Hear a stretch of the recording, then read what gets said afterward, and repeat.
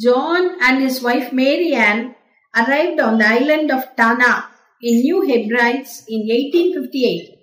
They found the people scantily clad, friendly but deceptive, thieving, glorying in bloodshed, war and cannibalism, superstitions and worshipping nearly everything.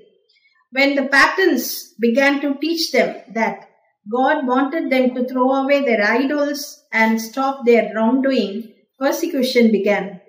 Anne and their baby died in the same month of 1859. He did have to leave the island, escaping for his life. But he came back with many new missionaries. They settled on the island of Aniva. The island did not receive much rain, and much of the drinking water was not good. John decided to try to sink a well. The islanders thought he was mad. Rain comes only from above. How could you expect our island to send us showers of rain from below? Was their question.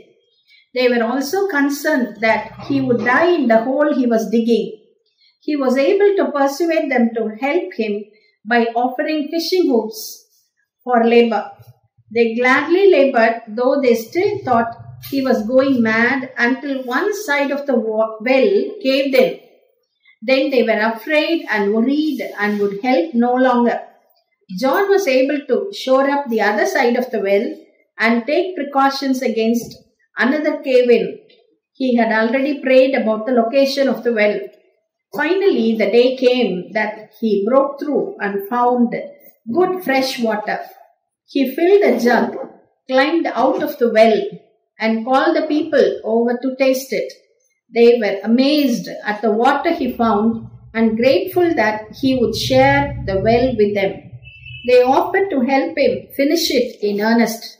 Later, the islanders tried to sink several wells in various villages, but they either came to coral rock or to salt water. Chief Namakai asked if he could preach one Sunday. Though they laughed and disbelieved when John said he would find rain coming up through the earth, God answered his prayers. They said, the gods of Aniva cannot hear, cannot help us like the God of John.